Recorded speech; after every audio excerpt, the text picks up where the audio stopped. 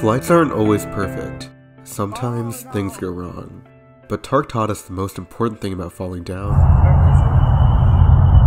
is getting up.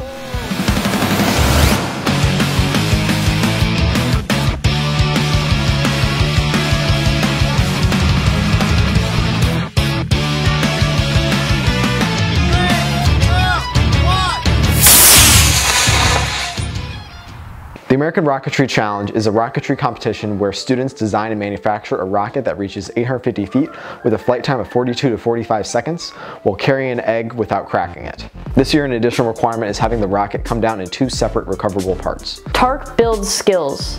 Not just skills in rocketry, but skills in engineering and management. From new recruits learning the ropes to veterans mastering their practices and growing the future of the team. Whether it be teaching people how to pack a parachute or assemble a rocket, TARC has allowed me to lead through teaching others. It felt really empowering to interact with and use new objects I had never seen before, like workshop tools, to contribute to building an entire rocket. I'd always had an interest for rocketry, and TARC and Astral Orbit definitely helped build my passion for it. TARC builds leaders.